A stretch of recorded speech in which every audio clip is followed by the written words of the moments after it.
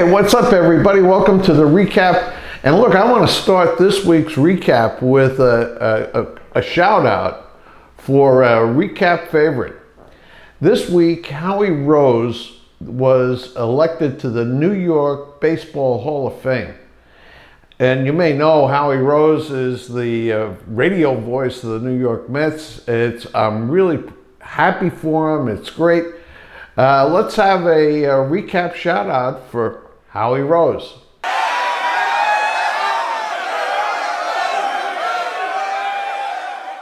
Good for you, Howie. Now, by the way, Ron Darling and Art Shamsky were also elected, and they'll be inducted with Howie on November 3rd.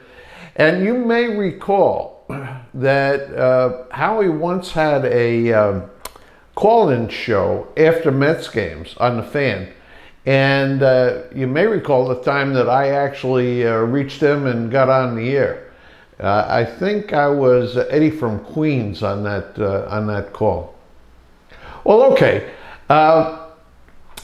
Several weeks ago, I showed a video of my brother and my sister talking about what they liked and didn't like on the recap. And I invited you to send in your requests for things you'd like me to cover. And a number of you did, and one of them was our Cambodian correspondent, Bob McCarthy, who requested a food review. And I've got one, and I'll tell you what it is. Burger King just announced a meatless Whopper. So what I did was to go and check it out for you. Here it is.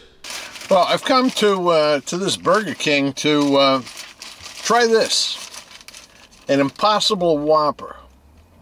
I know everybody wants to know what it's all about, and I'm about to tell you. And let me say at the outset that when you get the Impossible Whopper, they also give you a crown, a paper crown that you can wear. It's kind of stupid and it doesn't fit on my head, but anyway, you can have fun with that. So let me open this up and we'll take a look at it. There it is. Let's open the bun. It's got a pretty good assortment of stuff, and if you look closely, it looks like the thing looks like it's actually meat. But the issue is, what does it taste like?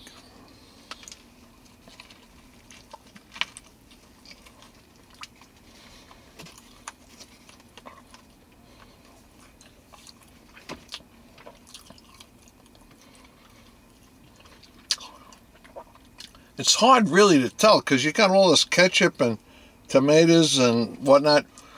If you look at the inside of it, it really looks like meat.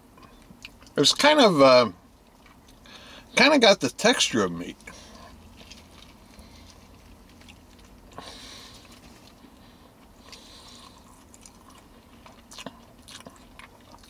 I've got to be honest. I'm not a Burger King fan. I'm not, in fact, fast food I regard as pretty much just fried schmutz. And I'm certainly not a Whopper fan. This tastes kind of bad to me. And I don't know, I suppose it's got the texture of meat, but and it sure looks a little bit burned on the edges. And I don't know how much you can see on the inside of this. Thing I would say is I went in there and I got a Impossible Whopper and a small Diet Coke, which is really not all that small. That cost me $9.95. That's $9.95, quite frankly, down the toilet. Anyway, here's a food review, and I'm sending this out in particular to Bob McCarthy in Cambodia. Okay, let's get back to the show. Yeah, I'll tell you what, I mean, it's way too expensive. It doesn't taste really like anything very much as far as I'm concerned. And I'm just not a Burger King guy anyway. So anyway, there you go. I tried it. You don't have to. And, you know, if you think you're going to like it, give it a whirl.